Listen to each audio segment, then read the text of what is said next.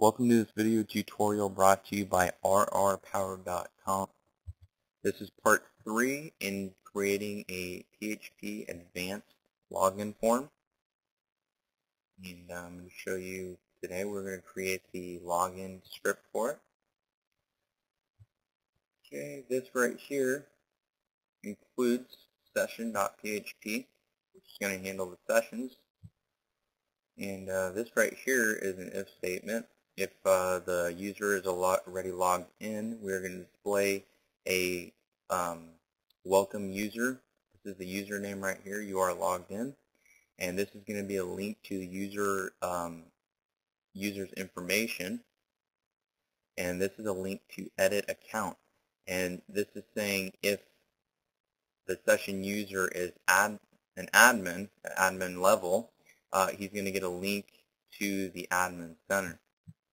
And then we have a link right here to log out. Okay. If the user is not logged in, we are going to display the login form, which is right here. And if there's any errors, we're going to display them. Here's a login form. Okay, and we have it.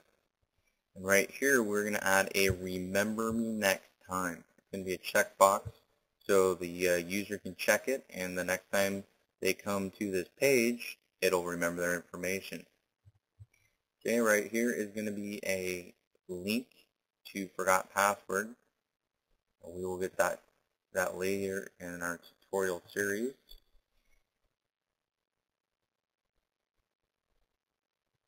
Okay. And this is going to be a link to the register form. If you're not registered, you can sign up. And this is a footer. This is just tells you how many members total in the database and how many active users are registered and how many guests are viewing the site and how many members. And then this includes, this is for the file, include view active. This displays the script. The script is where it really happens at. And I'm going to show you what it looks like. Okay, here's what it looks like done. Username, password. Here's what I was talking about. Remember me next time. Forgot password. Sign up. Now, if you logged in right now, I'm going to do that in a minute. If you logged in, it's going to display user information. Okay, I'm going to log in with my information.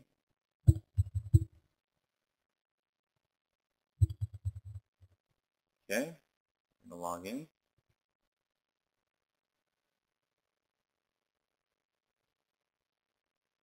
Oh, okay, here we go. And this is what it looks like. We can view test 1, which is me. We can view their information. Now this is going to be in another tutorial. This is user information. We haven't got that far yet. Edit account, and if I was an admin, we'd have another link that would right here, or somewhere here, I think it'd be right here, would say admin center. Okay, that's all for this tutorial. Please subscribe to our channel for more tutorials. Thanks for watching.